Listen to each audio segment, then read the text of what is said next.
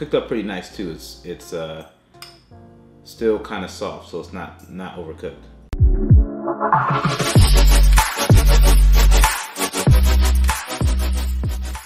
What's up guys, Sergio here, back with another video, and today we're going to be doing another food review.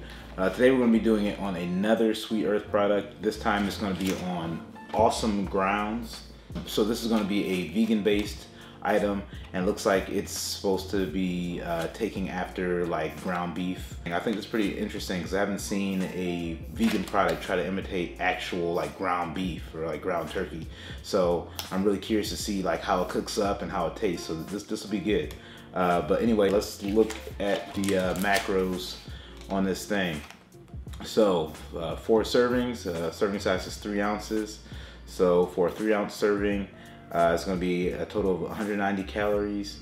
You're going to be getting 11 grams of fat, 7 grams of carbs, and 16 grams of protein, like I said before. Also, you're not really getting much fiber in this thing either. So 11 grams of fat is pretty high.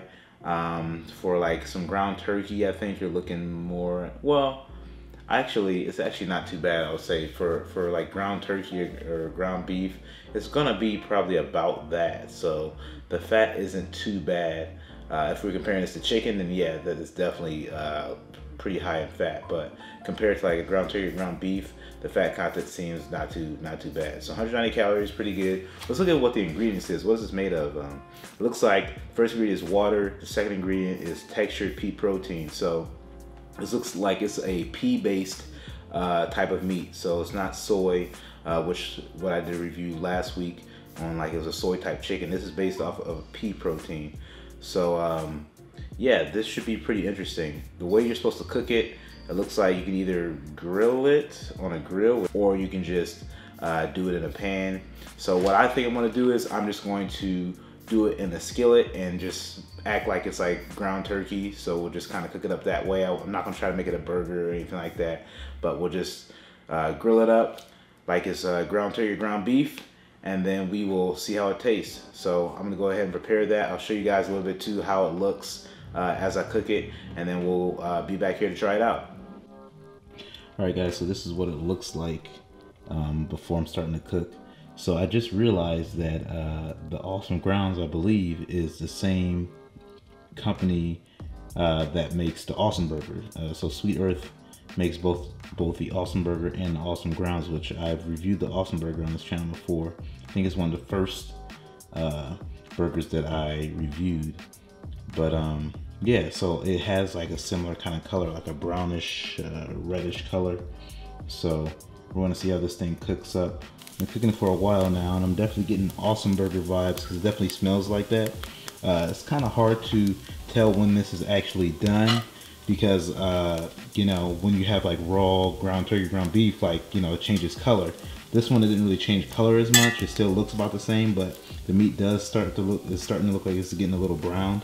So I'm gonna say it's done, and I think in the directions it said to cook for about 6 minutes, and I believe it's been at least that. So yeah, let's get this plated up and give it a taste. Cooked up pretty nice too. It's still kind of soft, so it's not overcooked. All right, here we go.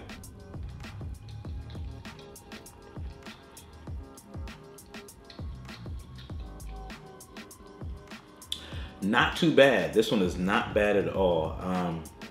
I think I definitely cooked it pretty good. Texture is nice. It's not chewy. You can tell the meat is still like tender, has kind of like a bounce to it, if that makes sense. As far as the flavor goes, it's pretty good. I can still tell that it's not meat because it has like a weird, maybe it's the pea protein, I don't know what it is, or the oil that's in it. It still has like a weird kind of aftertaste, but at its core, it tastes close enough to be a meat product. I definitely wouldn't mind mixing this in, like putting it on tacos or mixing in spaghetti.